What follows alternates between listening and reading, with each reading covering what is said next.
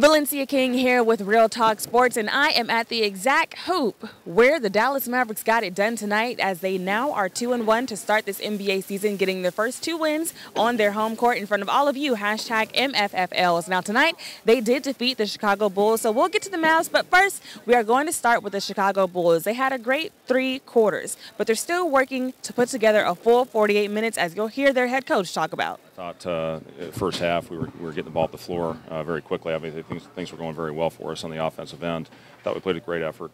Even though at the end I just felt like we lost our composure there in the fourth quarter. And when they went on a run on us again, we tried to get it back individually, and got to keep working on it. That's something that has to improve.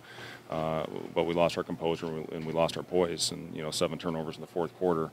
It's going to get you beat on the road. If you're familiar with the Chicago roster, and even if you're not, let me be the first to tell you that they are a young team, still learning and still growing together. We got a chance to hear from Chris Dunn, who actually fouled out of tonight's game. The next game, we just got to try to lock in more. I think that's the biggest thing, lock in. If adversity hits, stay poised, stay together, and try to execute. I think the effort's there. I think we're fighting out there, playing hard. Now it's time, to be smart and execute. Real Talk Sports got a few one-on-ones tonight in the Chicago locker room. The first one was with number 5, Bobby Portis, who is a 4th-year player in the NBA. I got a chance to talk to him about the game, of course, but also how he feels he's grown as an NBA player. Coach kind of talked about the breakdowns during the fourth quarter. How do you guys, I know it's early in the season, but how do you guys move forward to putting together that full 48 minutes? I'm just staying locked in. I think overall, I think we had a good game overall. We had some mishaps, some mislaps here and there, but I think overall we played a good game on both ends. Obviously you wanted to get the win, but it didn't happen for us tonight. Lastly, you have a few years in the league under your belt. How do you feel you've progressed since your rookie season as a player? I think I progressed a lot more comfortable. The game slowed down for me tremendously.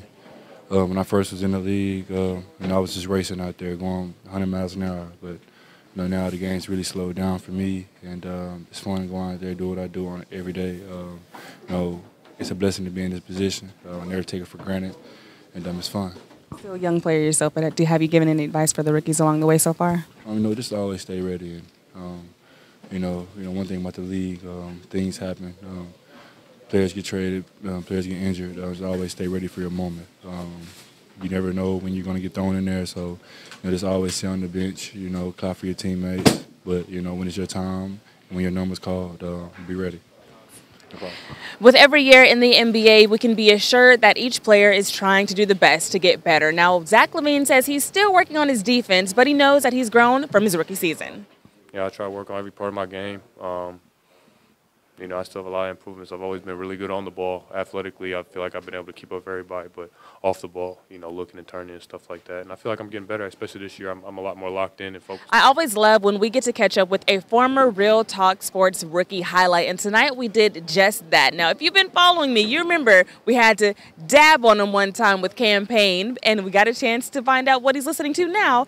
It's still the Migos, no shocker, but here's Campaign. Now, the last time I asked you about the pregame playlist, it was Migos dabbing. Who are you listening to now? Migos. It doesn't change. Migos. Really anything now. To me, everything rides. Okay, I love it. Well, thanks for the time, Cam. Let's take it from a former rookie highlight to 2 new rookie highlights for this NBA season. The first one is with Wendell Carter Jr., who is number 34. He is a big, and he is learning from the vet on their team, Robin Lopez. You got a vet on the team in Lopez.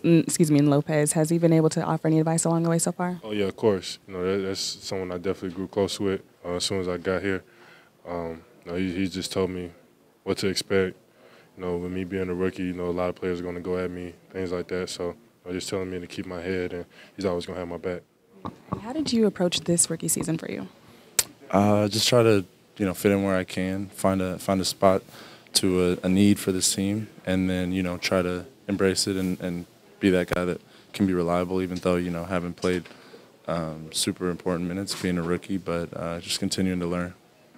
I see Cam watching this interview kind of closely. What has it been like, just kind of getting a family bond with these guys on the team so far? Yeah, it's been good. I mean, they've taken me in and continue to help me out and making this a lot easier for me, with everything that comes with being a first-year player.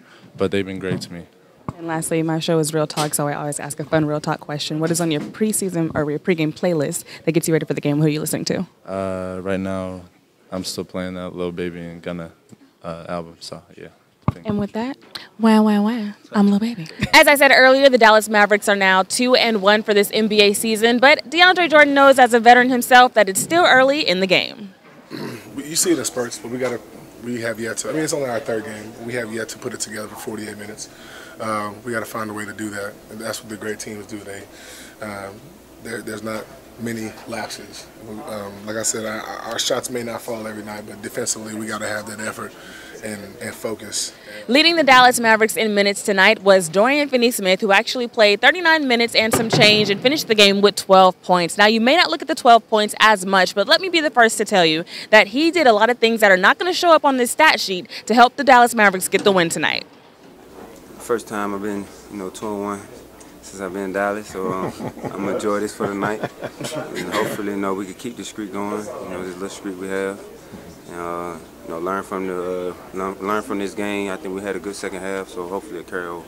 One of the main conversations for the Mavs this season is Dennis and Luka, and we got a chance to hear about what Zach LaVine thinks of the both of them.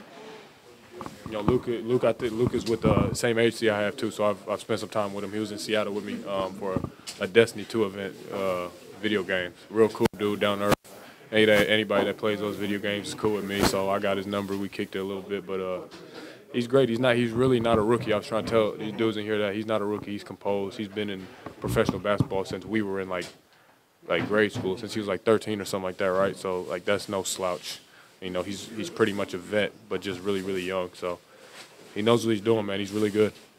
And what about Dennis? Oh, Dennis is off the charts. And, I always respect somebody that's had the ACL injury and came back with, the same type of athleticism. Like, you have to have a certain mindset, he's extremely fast and explosive, and they got a good future, 1-2 punch with those two, because Luka can play point and he can play off the ball, or he can play on point and he can play off the ball too. So. As always, thanks so much for tuning into this episode of Real Talk Sports. If you want to be one of our ticket winners and get this, maybe not this close, make sure you're following me on all social media sites at I am Valencia King. And shout out to our ticket winners of tonight's game. And a special shout out to our behind the scenes, future in front of the scenes camera, Rafeal Barlowe, who is going to be bringing you guys some exclusive draft talk, NBA rookie talk, and all the basketball talk. Until next time, I'm Valencia King.